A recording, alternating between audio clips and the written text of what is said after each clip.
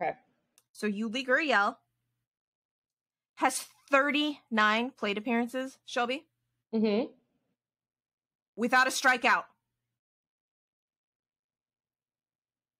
Without a strikeout. What?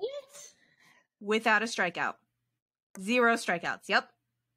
So he has gotten on base or put the ball in play 39 plate appearances. It's the 9th longest streak of plate appearances without a strikeout to start a postseason, behind 1995 Joey Cora, who had 51. 06 David Eckstein. Eckstein? I don't know how to say that. With 50. 2019 Yuli Gurriel with 48.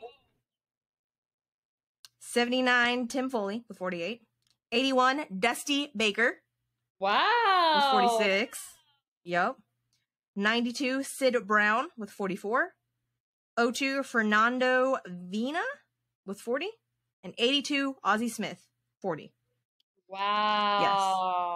So that stat brought to you by my brain. No, I'm just kidding. Brought to you by Sarah Langs. S. Langs. Slangs on Sports on Twitter. She's a great Twitter follow.